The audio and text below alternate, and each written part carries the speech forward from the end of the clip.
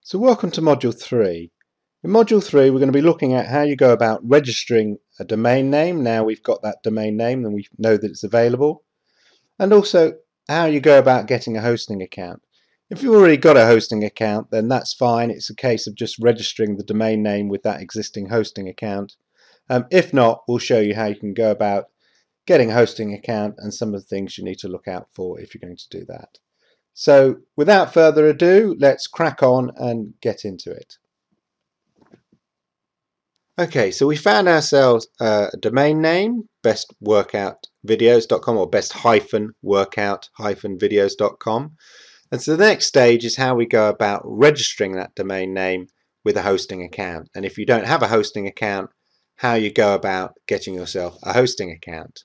Now, I already have a hosting account. If you've already got a hosting account, then you can skip this initial bit and go to the other video where we just talk about registering a new domain with your existing hosting account, which you should know already. But if you don't have a hosting account, you'll need a hosting account on which to register your domain and then basically host your website. Now I use justhost.com.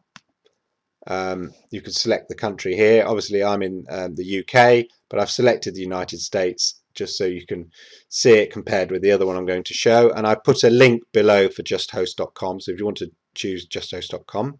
The thing to look out for is two things. Does it have a cPanel, which is sort of the admin back page? I know JustHost does, and it also actually has WordPress install, which is also very useful. And also, does it have unlimited domains? Unlimited domains. So does it mean that you can register and host lots and lots of domains without paying for additional hosting fees? On some sites, every time you have a new domain name, they only allow one single domain name, so you'd have to buy a new hosting account for your next one and so on. So what you want is actually unlimited. If we look at Hostgator, which is another popular one, again a link below, and a lot of internet marketers use Hostgator, and they're very good as well, very affordable. Here you'd want the baby plan because it has here unlimited domains. The hatchling plan over here, just a single domain. So what you want is unlimited domains, so you can host lots and lots of domains on the one hosting account. And down here you can see it's got the cPanel control panel, which is something that I would recommend you having. So I'm with, as I say, with justhosting.com. As I say, if you've already got a hosting account, you can move to the next video. If not, you're going to want a hosting account, and here they're offering the free domain as well within the overall price of $4.45 a month. You'll get to register your first domain as well. So I have a general domain which I use as sort of well, partly sort of experiments and stuff, but it's not my main site for blogging, etc. And then all my other domains are hosted on that account. Things like internetmarketingbootcamp.org is hosted as an add-on domain, and that's what we're looking for.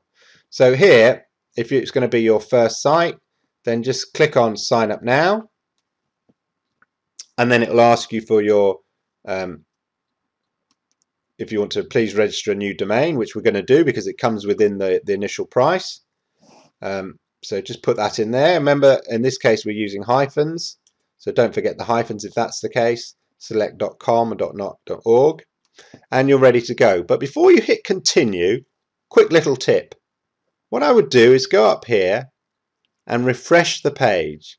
The reason I do this is often if you do this, then a little pop-up box will come up offering a special offer. And hey presto, there we go, a 20% discount. So stay on the page. And hey, hello Amber. She's offering me a 20% discount on our unlimited hosting plan. So there you go. You know, so it's just a little tip, and I've saved you 20%. I mean, it doesn't always work, and sometimes it's more, sometimes it's 25%, sometimes it's 20%. You never know, but it's always worth trying. Anyway, I don't wish to proceed with that chat. The next thing, just press continue and it will take you through the process of A, registering the domain in your name, and B, setting up the host where you're going to be hosting that actual domain.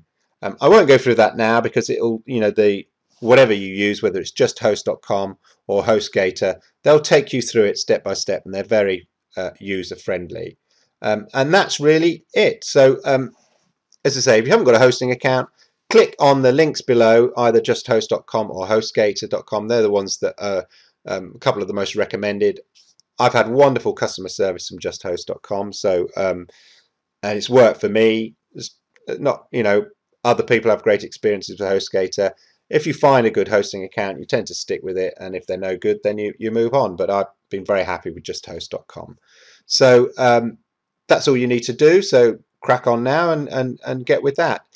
If you already have a hosting account, then you need to watch the next video, and I'll go through about registering that account if you don't know how to do that already, registering that domain with them. So until the next module, I hope that makes all sense, and we're getting into the exciting part now of having a bit of real estate on the big World Wide Web. So until next module, I'll see you later. Thank you.